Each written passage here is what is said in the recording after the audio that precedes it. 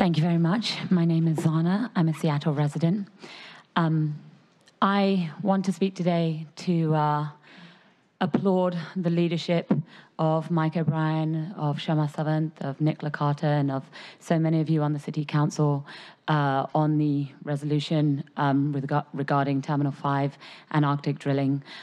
We have to keep in mind that what we see today in not just the Arctic, but all over the world, is the devastating effects of climate change. The fact that Shell would even be able to go there to drill is because we have already burned so many fossil fuels that the Arctic is melting at a disastrous speed. And to say that this is about jobs, when those jobs will not exist because we will all be dead. If there's no food to eat, if there's no water to drink, and if there is no air to breathe, you won't have a job.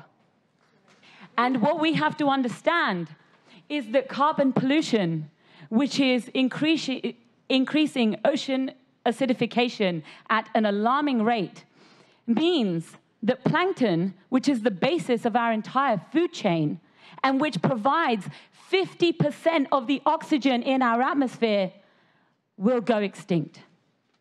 And if plankton goes extinct, you won't have a job because you'll be dead.